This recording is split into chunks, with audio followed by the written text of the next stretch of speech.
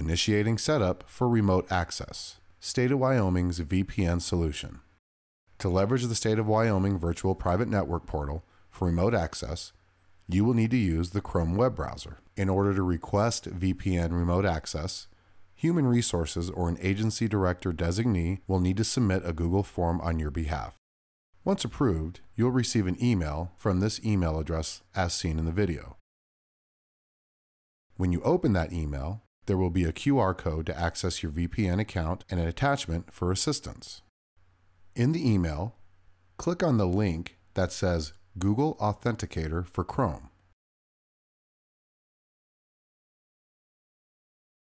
Once you click on that, select Add to Chrome.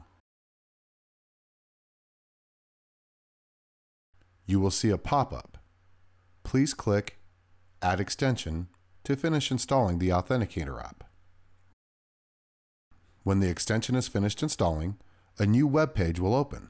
You can close this window, as well as the Web Store extension page. You should now see an icon in the upper right-hand corner of your Chrome browser, just like the one you see on your screen. Return to your email. To add the QR code, click the Authenticator icon in the upper right-hand corner of your browser. Once you click on that, you'll see two other icons, a minus symbol and a pencil symbol. Click on the minus symbol and then return to your QR email, and like you see in the video, click and drag a box around the QR code including the numbers below the code, and then click OK. You will know it's been successful because a message will come up saying you have been added.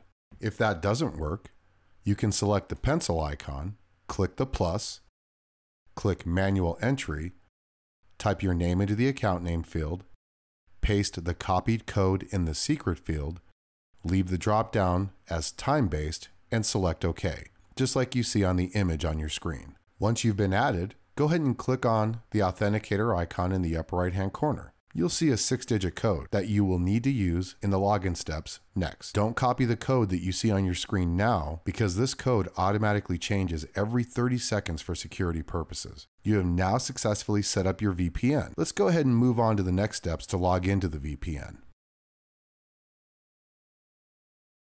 You're now ready to log into the State of Wyoming Portal 2 VPN to access the state network and application. In Chrome, go ahead and type in the web address that you see on your screen. Use your current wyo.gov Active Directory account credentials. If you don't know what that is, this is just your computer login name and password. This is not your Gmail. So go ahead and type in your username and password.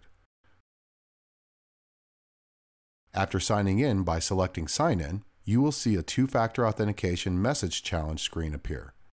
This is where you enter the 6-digit code from the Authenticator app. Once again, to get that code, select on the Authenticator icon in the upper right-hand corner and type in the 6-digit code that appears. Once you've typed the code in the box and you've clicked on Submit, when successful, you will see the following screen appear. Remember, these codes change every 30 seconds. Do not attempt to reuse the codes. Click on the Connect button to connect to the VPN. You can find the Connect button under the Native Applications portion of this screen.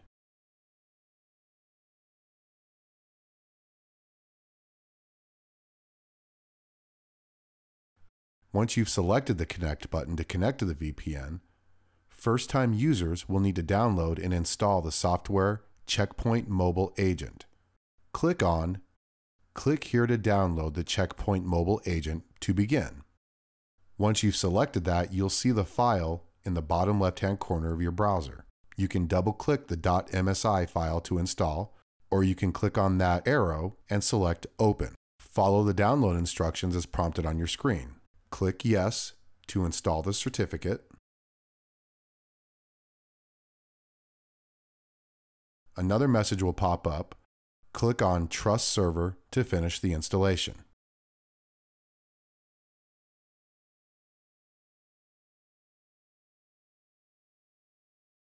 Congratulations! You can now use your browser to access any state-only websites like WOLF's, MSS, and HRM Payroll or resources you have permission to access. You will need to leave the Portal 2 tab open for the duration of your session. When you're done with your session, simply select Sign Out. Always remember, if you need assistance or the process does not authenticate successfully, please contact the ETS Help Desk by calling 307-777-5000. Make sure you subscribe to the ETS Learning and Communication Team's YouTube page so you stay notified when we upload new videos.